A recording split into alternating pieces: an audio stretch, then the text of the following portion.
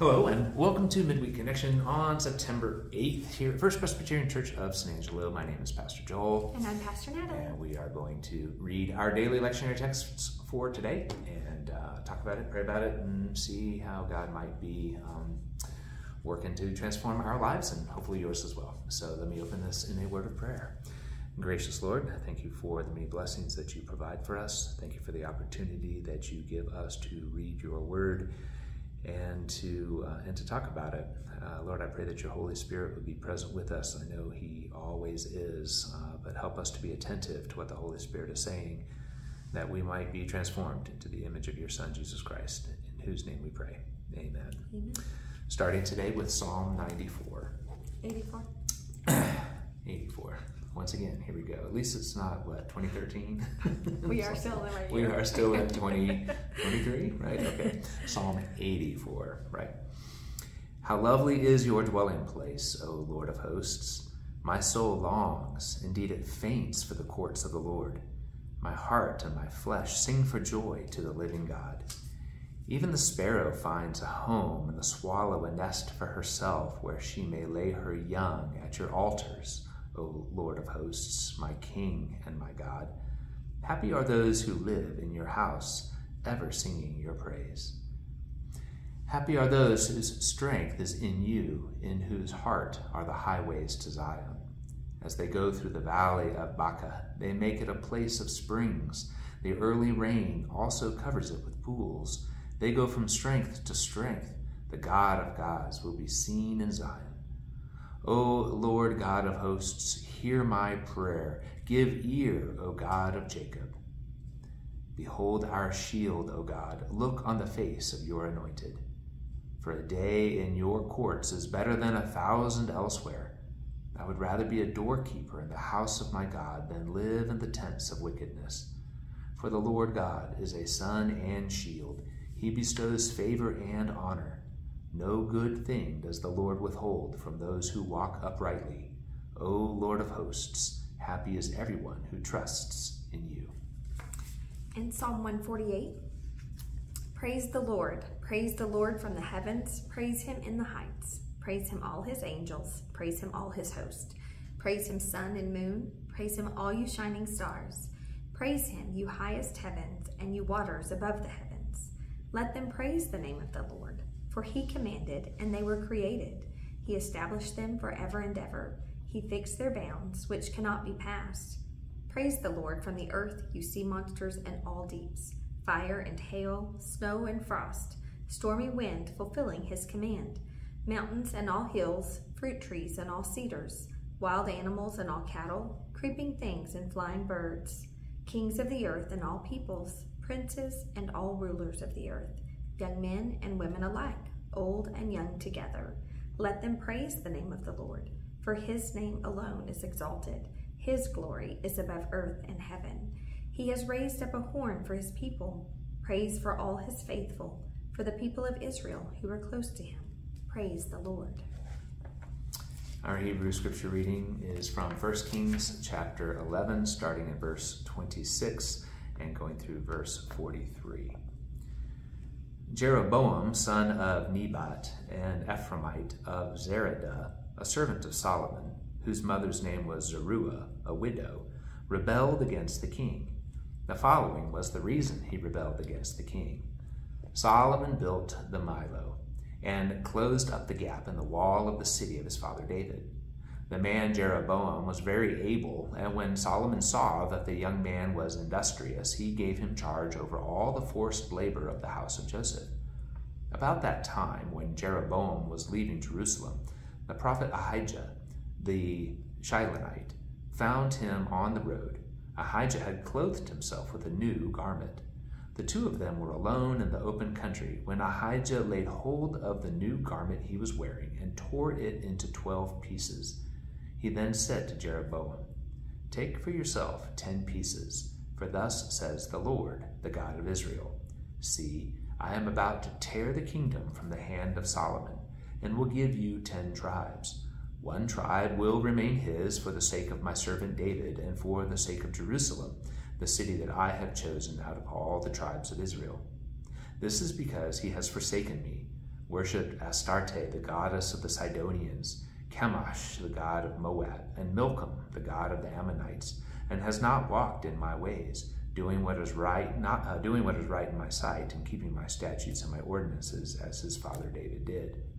Nevertheless, I will not take the whole kingdom away from him, but will make him ruler all the days of his life, for the sake of my servant David, whom I chose, and who did keep my commandments and my statutes.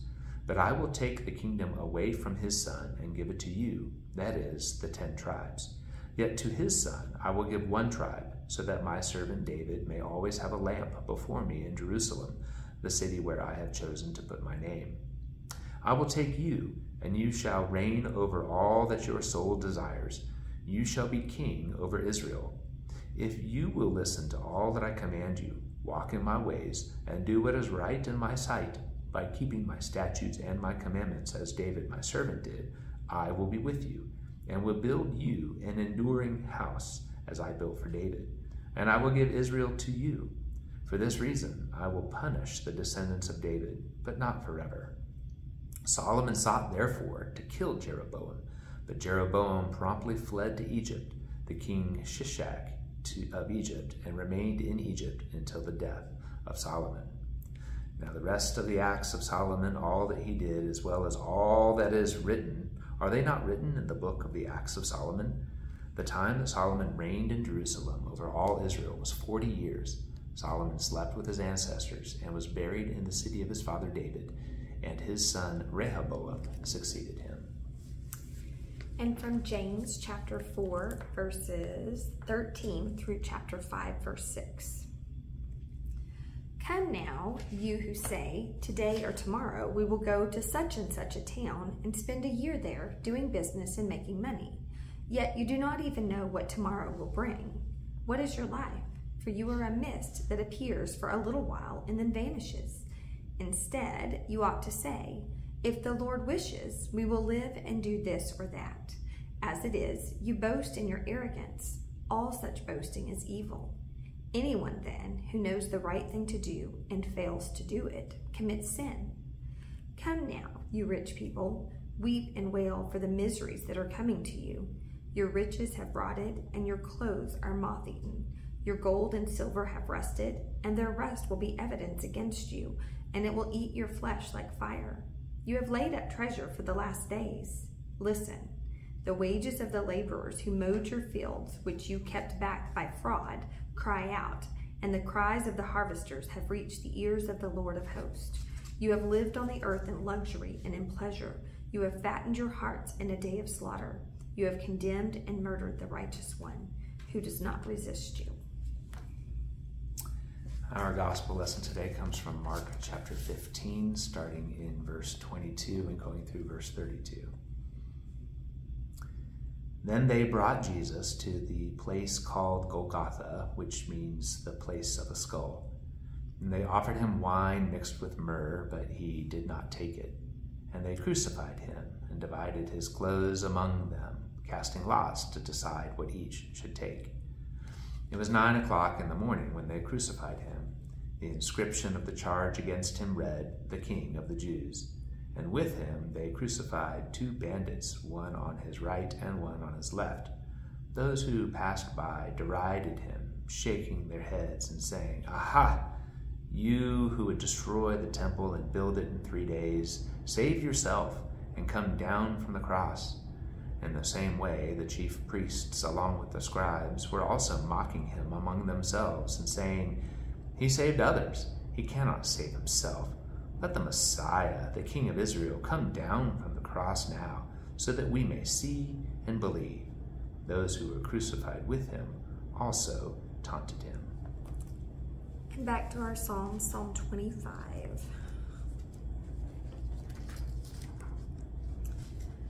To you, O Lord, I lift up my soul. O my God, in you I trust. Do not let me be put to shame. Do not let my enemies exult over me. Do not let those who wait for you be put to shame. Let them be ashamed who are wantonly treacherous.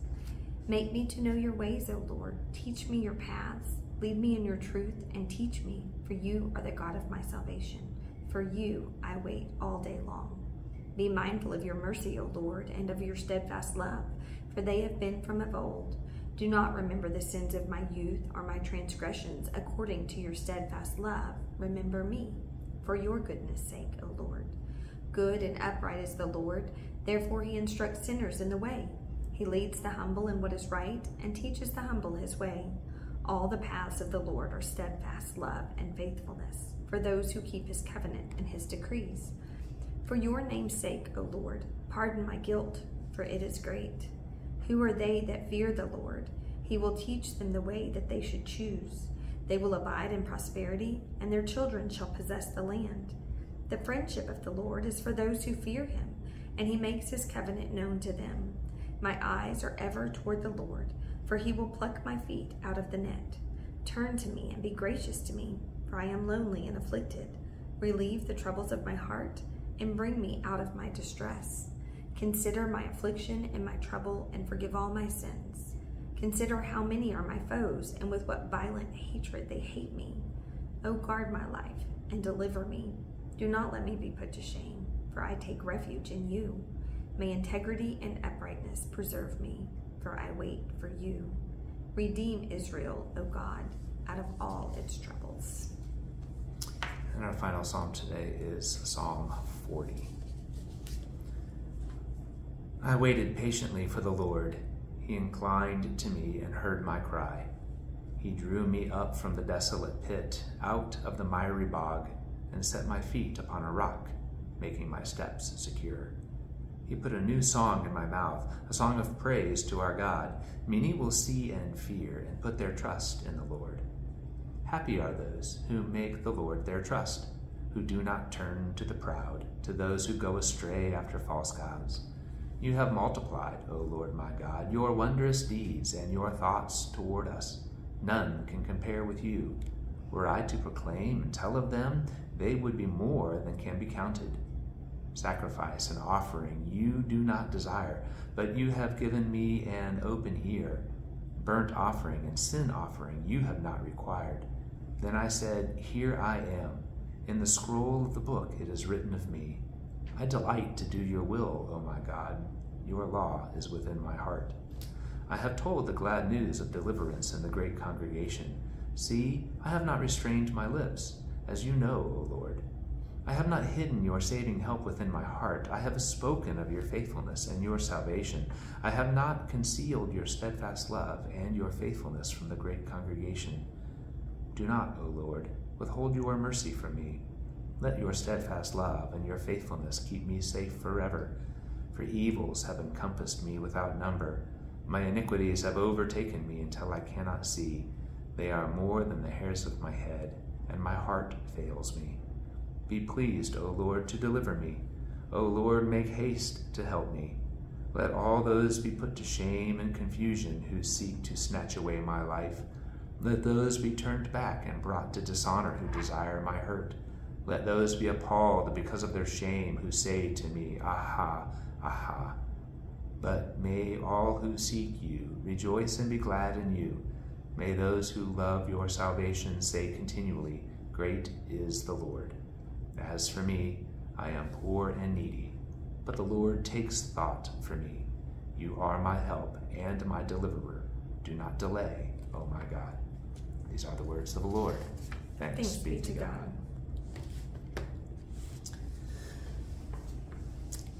When I was reading these this morning, how can you not make that connection between Psalm 40 and what's going on in Mark 15? Right. Psalm 40, it is a psalm of David, and David within Psalm 40 does reference some of his own iniquities, some of his own sins. But most of Psalm 40, again, is crying out for deliverance, dependence upon God, all of the ways that the glory of God, David has been revealing that to the people, sharing that with the people, teaching the people, all these kind of things. Yet he continues to find himself in these dire circumstances. Right. And here we have in Mark 15 brief brief description of the crucifixion of Jesus, and it's not even really a description of it. It's describing kind of what other people were doing. I've read somewhere, heard somewhere recently that even the gospel writers, the shame of crucifixion was so great that they didn't write a lot about it. They just simply say he was crucified. And I think we as Westerners 2,000 years later can't imagine the horror or the shame or what that might entail, but obviously the original readers and hearers of the Gospels would have understood. And that word shame that is repeated a couple times in Psalm 40, let those be put to shame who seek to snatch away my life. But here is Jesus experiencing the shame and all of the dishonor that is being put in David's direction, now the dishonor that's being put on Jesus, and even the people that are laughing about it. Right. And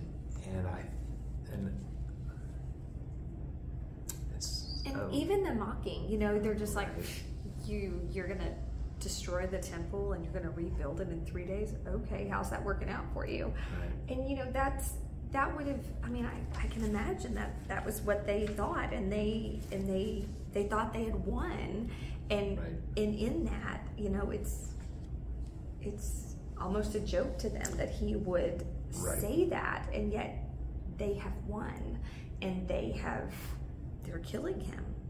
They're killing him, and he can do all of this, but he can't even save himself. It's and here's Jesus dying on the cross, and he knows, and instead of putting them in their place, humanity, we want people to, if somebody says this to me, I'm gonna say this back, or and yet in humility, he doesn't respond to that. Right. And so, and how difficult that would be. How impossible for us. Right. And so, and yet, dying even for those who mocked him. Right. And I can imagine hoping that there is a transformation, and that in 3 days in that revelation, what is their response to that? Right. Loving them enough to die, hoping that there will be a transformation. Right. And I think, again, just thinking about how if Jesus was fully human, fully God and fully human, and it's one of these things where if Jesus did come down off the cross, if Jesus didn't actually die, then he would not have actually been fully human. And so the necessity of the cross, as horrible and as shameful, terrible. And again, I don't think we can even really imagine, the brutality. It's just incredible. Yet Jesus went willingly and then died willingly and was subjected to all of the mocking. We've already talked about it, but just isn't it interesting though that Psalm 40 and Mark 15 are right there. And Mark doesn't describe Jesus, the temptations in the wilderness, to the same extent that, say, Matthew does. But even what we see here at the end is kind of an echo of the temptations that were written about in Matthew. Satan's like, hey, just throw yourself off the pinnacle and I'll keep you alive. And everyone will go, whoa, that's amazing. And you can have all of this and everybody will worship you. And so just come down off the cross. Then we'll believe. Then we'll worship. There's an easier way. There's an easier way. And, I don't doubt if Jesus actually had come down off the cross, people would have been impressed, but would that have done what needed to be done? And I think that's just kind of the thing. These people probably would have, again, they would have been impressed with his power, they would have been impressed by his authority, but they still would not have had changed hearts. Right. And then we would still actually even be dead in our own sins. And Right. so the temptation, I think, that many of us still face is how do we walk in the path of Jesus and are patient with the, as David would write about, the shame or, the mocking or whatever. How do we continue to walk in the path of Jesus obediently and faithfully and long in the same direction, as Eugene Peterson would say, long obedience in the same direction, without trying to take matters into our own hands. Right. With trusting that he is the one, that Jesus is the one who demonstrated for us the path that we ourselves should follow. And so, you jump over to James, and these are tough passages from James. I challenge any of us to read through James in its entirety and not think, oops, I'm falling into the trap that the world usually lays for us, and that is, accumulate for yourself, do all these things. But what is James specifically talking about here is, how does even the economic system back in his day operate? Well, it operates kind of the same way today. Let's go do this. Let's make a bunch of money. Yeah. Make a plan. Got a business plan, 5-year plan, right? We got our business plan, and we're going to make a lot of money. And James is like, you don't even know if tomorrow is available to you, and even if you do accumulate a lot of money, what becomes the problem?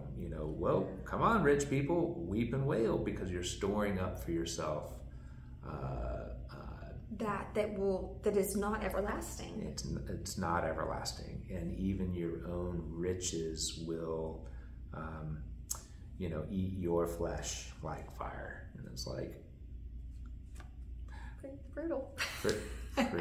Pretty brutal, because it's just different than what the world says. Right. And and if we're honest, is a temptation for all of us. We know that greed and envy and lust are common for all of humanity, and we think, oh yeah, poor people are just, they're greedy for the wealth of others. But how many rich people do any of us know that are completely satisfied with where they are? Right. Or do they always need more, always more? If I just, what's the next big thing? And then I'll be satisfied. But it's never enough, because it consumes us. The desire for riches, it's not even just an eternal thing, it's a temporal thing. That desire consumes us, such that we become hollow shells of people if all we are is our money. It's pretty superficial, and that can be so fleeting. Right. Right.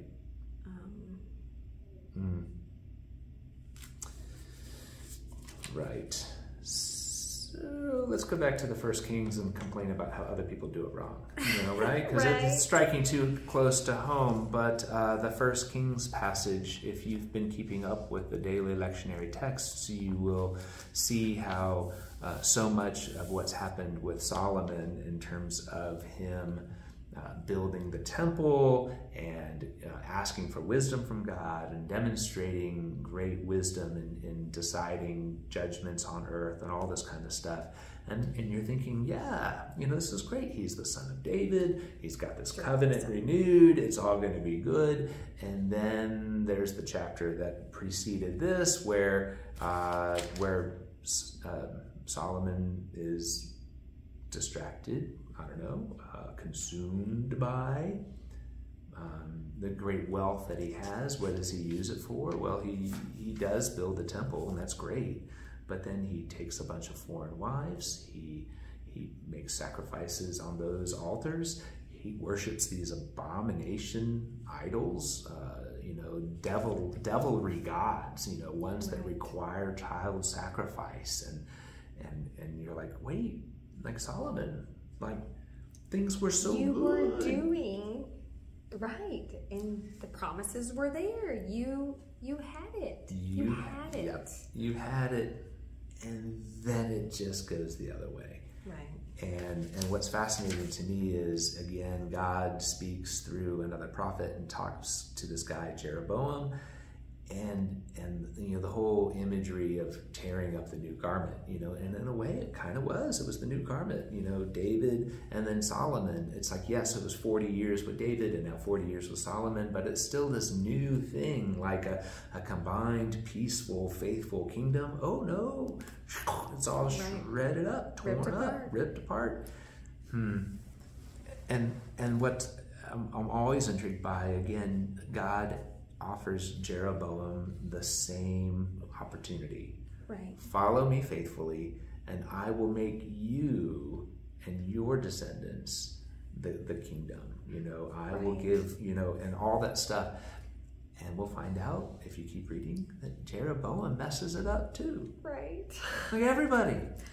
But I find it interesting as we're reading through the text for today, that it's ripped apart. I'm going to give you these 10, but I'm going to maintain Solomon's rule over, the one tribe because of the promises that I made for David. Right. And he was good, and he followed God, and he did all of these things. But when we look at David screwed a lot of stuff up as well.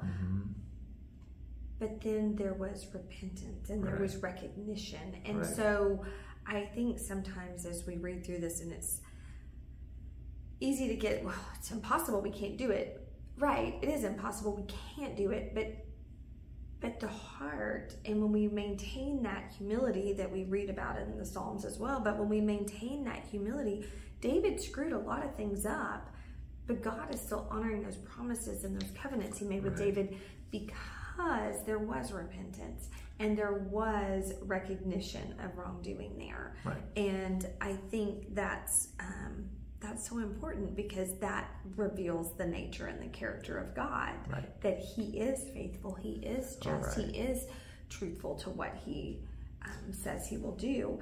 And so he's still honoring David, even though David messed up, Solomon messed up, but there has to be that repentance. Has to be that repentance.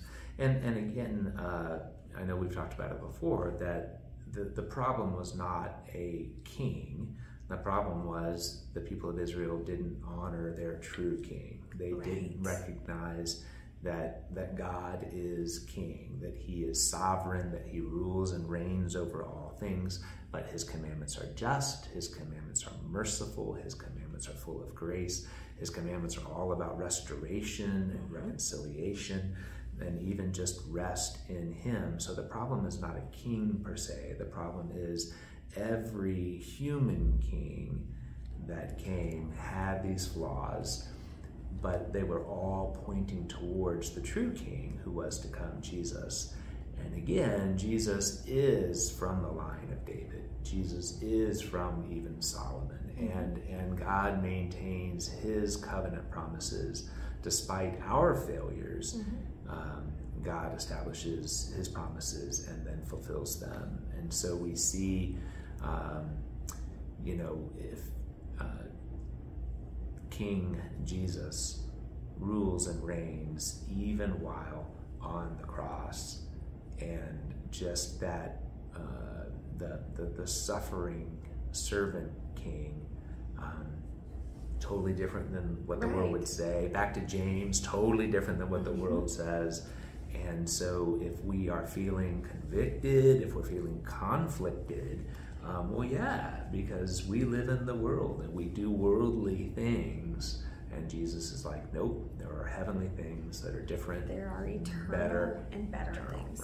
Right. Well, and that's even when, in the Old Testament, when they asked for a king, well, everybody else has a king. Right. It was for worldly reasons. It was so we can be like everyone else. Right. But we are called specifically to not be like everybody else, because we are to look beyond to greater and better and bigger and eternal things that don't look like the ways of the world and the kingdoms of the world. Right. So just to kind of, wrap that up, just how in the world do we live in the world but not worldly, if that makes sense. I know I've got a lot of worlds in there, but okay, I understand. How in the world do we do that? How do we live in the world but not be of the world, right? Yeah, you got an answer for that? Well, sure, right? I think that it definitely is that is the temptation, because we live in a world that is right here in front of us, and we interact with people that play by the rules of the world. And so how do you step outside of that but yet still maintain relationships with people that are playing by a different set of standards? I mean, it's a different set of rules and expectations. Right. I think that's the $1 million question. I think that is the constant temptation that we have, and that I think we have to keep that in check constantly. I think that's a daily. Yeah. Right. I know that's not an answer. Well, that's just compounding the just problem. Thanks, Natalie. Yeah, compounding the problem. It's just harder and harder the more we think about it. You've got an answer. Well, and I think we are, and I think that's where in the Psalms we find recognition of that tension. Yes. And even like the Psalms of David again, it's here are the external problems that are facing me. Here are the internal problems that are facing me. But how do we glorify God in all of that? And I think that's probably where the answer lies as we wrestle with the reality of the Psalms and the tension and the conflict that exists within. We're praising God, but we're sometimes feeling separated from God. We're feeling tormented, but sometimes we're feeling joyful, and sometimes we rail against the wickedness of other people, and then there are times that we have to wail against the wickedness in our own heart. And so when in doubt, read the Psalms, but read them consistently. And if one of them is standing out to you on a particular day, great. And if another one, not so much, it's okay. Because we go through living life in that tension of living in the world, but not living a worldly life.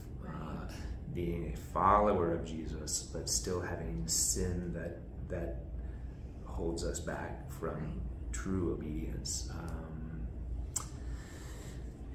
And just trust that the true King does rule and reign, and the true King is good and loving and kind and compassionate and gentle and merciful and desires a relationship with us, with you, and turn your life over to Him on a daily basis. Well, and you had it open as Psalm 25, and that's that verse 1 and the first part of 2. To you, O Lord, I lift up my soul. O my God, in you I trust. That is all we can do. Offer our souls, our whole being is offered up to God to lead and guide and direct, all in trust. Right. And so, yeah. It's not easy, though. It's not easy. It's not easy.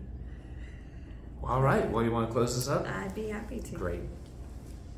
Gracious Lord, thank you for your words to us today. Thank you for loving us. Thank you for offering us hope and redemption.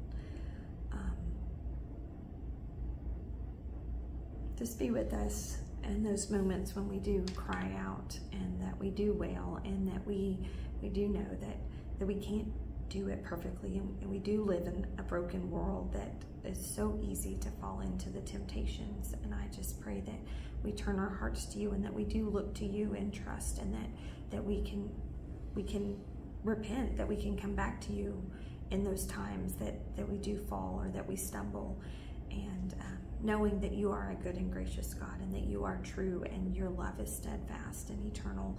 And I just pray that you open our hearts and our eyes, that we may look beyond what is right in front of us, and that we do look with hope to the eternal promises that you offer to us. In Jesus' holy name we pray. Amen. Amen. Well, thanks for joining us today. We look forward to the next time we have together. Take care. Bye-bye.